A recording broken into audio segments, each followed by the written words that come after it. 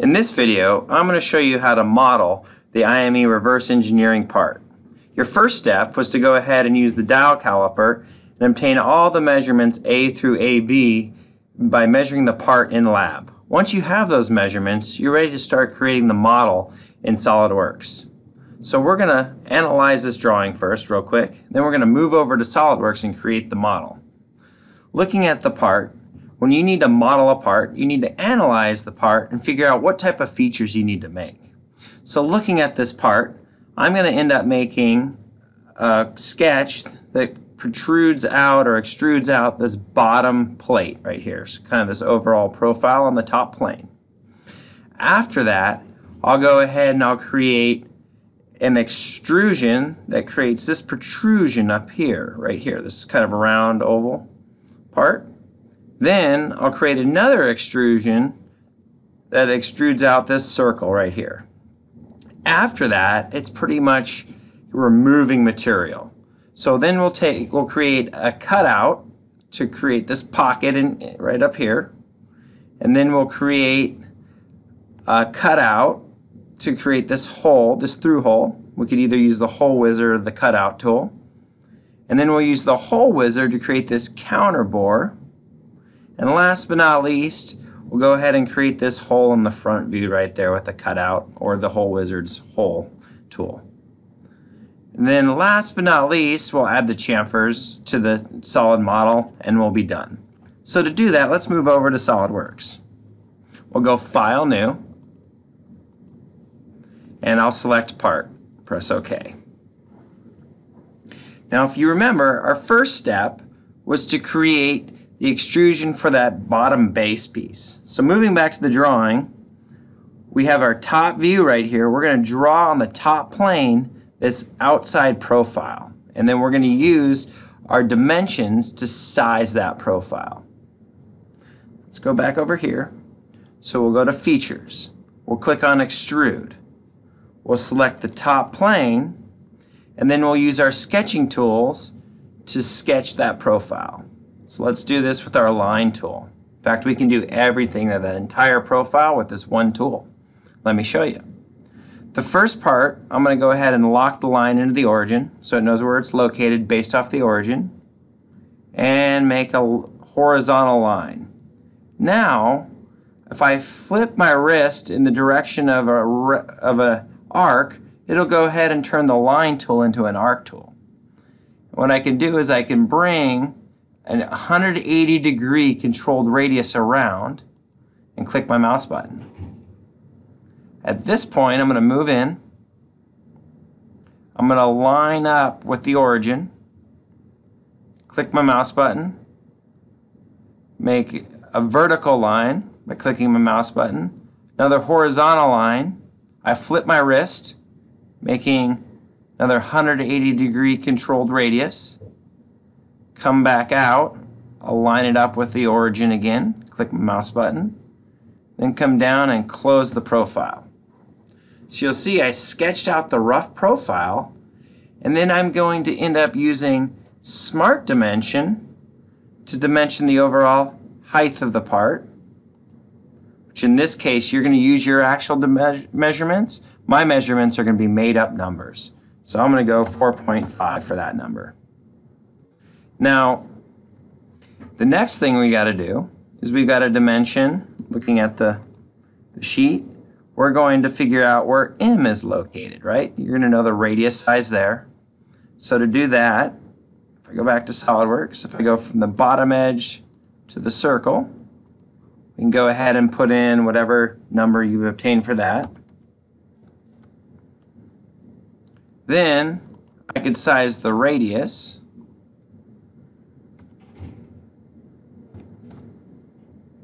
Ooh, I'm going to actually change mine to more like that number, 425. And then in order to locate the depth of the slot, come down here, 1.5. Now last but not least, I've got to go ahead and dimension how long the part is. I dimension to the center of the arc.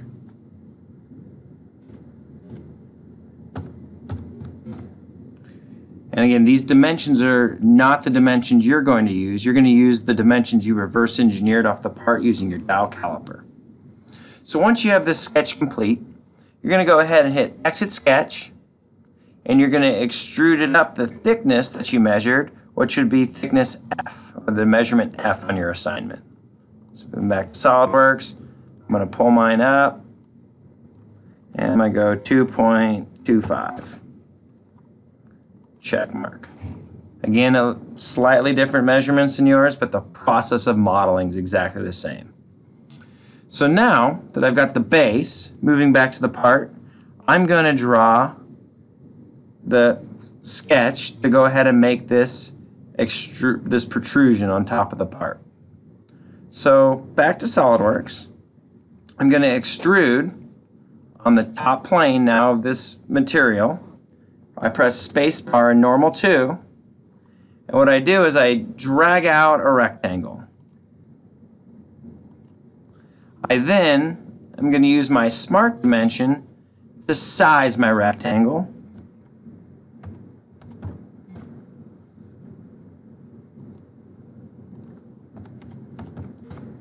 Once I've sized the rectangle, I need to locate the rectangle. So moving back to SolidWorks, you'll see it's located off the top edge and then off the back edge right here, so H and T. So moving back to SolidWorks, I go from the edge to the edge, drag down. I'm going to do 2.0. Then I go from that edge to that edge, drag over 2.75. Again, these are made up measurements, but the process is the same. Now, I might as well go ahead and create the fillets in this sketch as well. So to do that, I simply come over here to the sketch tools and pick Sketch Fillet. So whatever size of fillet you measured with your radius gauge, you're going to key in over here in the parameters. And then click on the edges in order to fillet the corners. I'm going to go ahead and make mine 0.325. Check mark. Once you're all done, you go ahead and you click on Exit Sketch, and you extrude that up the certain distance that you measured when you're reverse engineering the part. I'm going to do 1 inch. Check mark. Now at this point, we're ready to go ahead and create the other protrusion out here, and then we'll go ahead and start cutting material away. So going back to the drawing, we're going to make this round protrusion however tall we measured for K. So I'll come back to SolidWorks, we'll go extrude, pick this top plane, spacebar normal 2, and we grab our circle tool. Now if I want to make this circle concentric with the outside front radius, I first highlight the front radius, the center mark becomes visible, and I lock that into the center. Now when I use Smart Dimension to dimension the diameter, it goes ahead and becomes fully defined because the location for this circle was defined by locking it in or connecting it to the center point of the radius. So they remain concentric.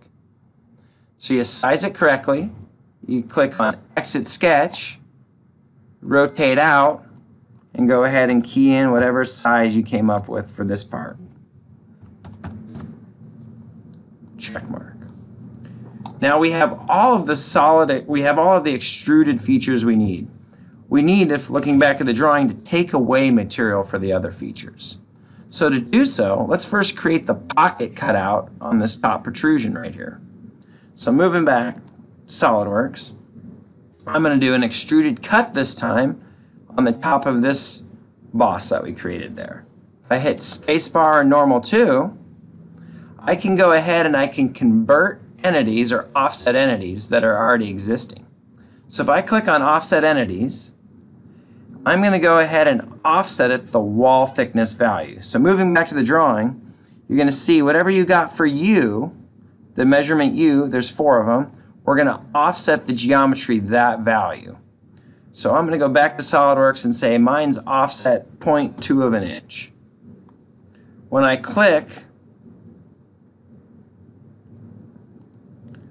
in, it'll go ahead and offset that piece of geometry. Let me show you that and again. So I click on, whoops, Control Z, didn't want to pick that edge. So when I pick offset entities, I pick the radius, and I click in, and it'll go ahead and shrink it. So again, offset entities, there, in. Offset entities, that line, that way. So notice I'm able to use existing geometry and offset it from existing geometry. That way, if I was to change the sketch for the Boss Extrude 2, the cutout geometry would move with it with the same amount of wall thickness. So again, offset entities, select chain, inwards, offset entities, inwards, offset entities, inwards, and then last but not least, offset entities, inwards. Now I have a fully closed profile just by offsetting the entities. So if I was to hit exit sketch, you're going to see that gives me my profile. That's a 200 thou wall thickness for you. Whatever yours ends up being, go ahead and key that value in. And I can say that I want to cut that out, whatever depth I measured. So I hit 0.5 in my case and hit check mark.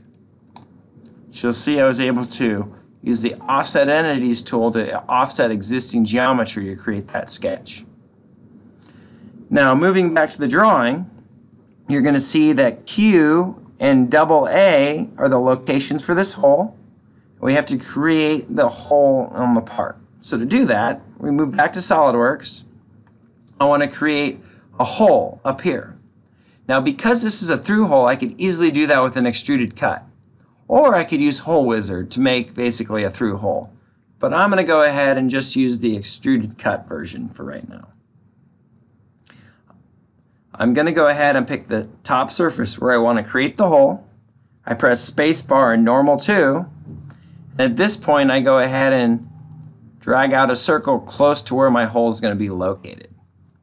I then use my Smart Dimension tool to dimension the size of the hole.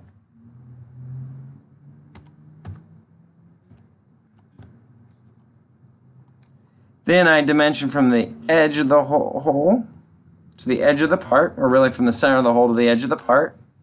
Key in my value. Then I go from the edge of the hole to the edge of the part. And whatever I measured, I go ahead and key that in. At this point, I hit exit sketch. And instead of going a blind amount, I'm going to go through all and hit my check mark. That creates the hole through the part. Now, the next hole, I'm going to actually place it on the side, on the front of the part right here. And I'm going to use the Hole Wizard to do that one, just to show you the differences. So when I pick Hole Wizard, I'm going to make a simple hole, just the hole. And I'm going to size it, not by my drill bit size, but I'm going to look back on the drawing, and whatever I picked for my letter Z dimension, or whatever I measured for diameter Z, I'm going to key into my custom size in the Hole Wizard. And realize whatever I measured for AB and Y, I'm going to use to locate my hole. So moving back to SolidWorks, because I don't want a drill size, I'm going to click on Show Custom Sizing, and I'm going to say that this hole is 0.313, making up measurements again. Actually, I'm going to do 0.425. Now once I've sized my hole, I've got to tell it how far down it's going to go. So blind holes go not all the way through the part. We want a through all hole, so the hole goes all the way through. Now when I click on position, I'm going to pick the front plane of my part here. I'm going to press spacebar and normal 2. I then place the hole, and I press escape to end, unless I wanted to place more holes. So that kind of ends the hole by placing holes. And I would use Smart Dimension now to dimension from the center of the hole to the edge of the part. And I key in the exact size or the exact location that I want to locate it off the edge. So I go from the center of the hole to the edge of the part, drag off, and 0.825 here. So once I've located it and sized it, I simply hit check mark, check mark. We now have a hole through our part where it needs to go. Finally, the last cutout feature we need to make is going to be the hole wizard and a counter bore. So when I go back to my drawing, I'm going to need to know, for the counter bore, I'm going to need to know diameter A for the hole's diameter, diameter B for the counter bore's diameter, and depth C for the depth of the counter bore. So moving back to SolidWorks, I pick hole wizard, I pick counter bore. I'm going to go ahead and say reset the custom sizing values. You can keep a reset because we're going to set them right now.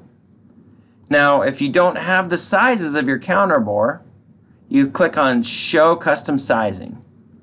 And my through hole will go first. I'm going to go ahead and pick 0.5. I give it my counter bore diameter next. Then I give it the depth of the counter bore after that. When I have the hole size, the counter bore diameter size, and the depth of the counter bore selected, I go down and I can pick how deep I want the hole. Now, I'm going to go through all with this one because it goes through the entire part. And I'm going to then select positions and select the plane I want to place the counterboard hole on. Now, I'm going to click on spacebar to get the view normal to my site. And I'm going to hover on the edge of the circle so the center point of the other circle shows up so I can make them concentric to each other by clicking my mouse button. Now to get rid of the placement of a second counterboard hole, you're going to press the escape button that ends that selection. So I've put the hole right in the center of where the circular protrusion was made, or the circular extrusion. So I technically don't have to. It's been fully located, hence the black point instead of the blue point. So I don't really need to give it an X and Y location because I related it to the previous features center. When I go ahead and I hit the check mark, it goes ahead and creates the counterboard hole. Now the last two things we've got to do are the chamfers. Looking at the part, you're going to see there's a big chamfer here. So whatever you measured for in, we're going to chamfer the edge of the part. Then we're going to do the 30 thou by 45 degree chamfers on all the sharp edges on the top and bottom of the part. So we're going to use the same tool to do both. Let's do this. So when I move back to SolidWorks, I want to create a chamfer on this edge. So when I go through and I pick chamfer, which is underneath the fillet flyout menu, I can key in the size and the angle of the chamfer. So if you measured 0.25 for the bigger chamfer, key in 0.25, and you click on the vertical surface that gets chamfered. If you don't see a preview of what the chamfer is going to look like, it's because you have no preview selected. If you click on full preview, it shows you what it's going to look like after you hit the check mark right there. And that'll go ahead and create the chamfer on the edge of the part. Now the last set of chamfers, if I pick chamfer one more time, are going to be the same size. Hence on the drawing you'll see it says 30 thou by 45 degrees TYP. That means any chamfer you see that's not specifically dimensioned is going to be the typical chamfer on the part, which is a 30 thou chamfer. So when I move back to SolidWorks, and when I go ahead and I key in 30 thou, you're going to see that I'm going to want to go ahead and pick the entire top surface. It chamfers the outside and the inside when I pick a surface. So again, if I pick the entire top surface, the outside and the inside. If you want to go ahead and just pick one edge, it'll chamfer around, and you want to make sure that you click all the edges. Now on the bottom, we want everything chamfered, so I click the entire face, and that's going to chamfer everything on every edge of that face. Now when I'm all done, I hit check mark, and I have all the chamfers on the part. If I was to hit spacebar, isometric, you're going to see we have all of the features modeled slightly different sizes than your model. But we have all the features modeled minus the engraving. So I'm going to move back to SolidWorks and just show you how to do the engraving. The engraving is a cutout. So what I did, in order to engrave a name on the part, I hit extruded cut. I'm going to pick this top face to cut out on, press spacebar and normal 2. Then I actually use the text tool to cut out my part. So if I was to type in IME, reverse engineering part, you're going to see down towards the bottom it places the text on the origin. In fact, wherever I click my mouse is where the text is going to be placed. Well, you'll notice that's not the font I used. So if I wanted to change the font size and the actual font, I unclick off Use Documents Font, and I click on Font, and I'm able to change the units or the height of it in inches. So if I wanted it at 0.2, I could do that. And I could change the text. I like to go ahead and use Impact at 0.2 tall.